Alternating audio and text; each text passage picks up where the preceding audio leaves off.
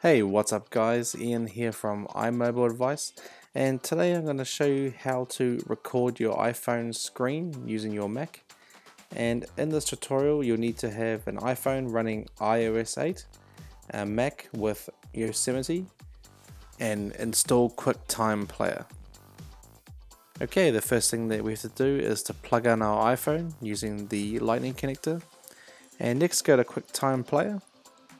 And we're going to click on File and go to New Movie Recording, and next you'll see your iPhone screen come up, and this is the recording screen, and it's totally live. You can swipe between pages, and there's a little settings in here you can go through too.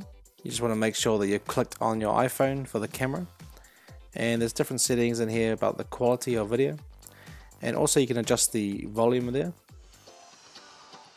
Okay, to get started, just click on the red record button, and for this demo I'll just swipe between some pages, and once you're finished recording you can just hit that record button again, and you can just play back using the play button, and there you go. That's how you record your iPhone screen for free.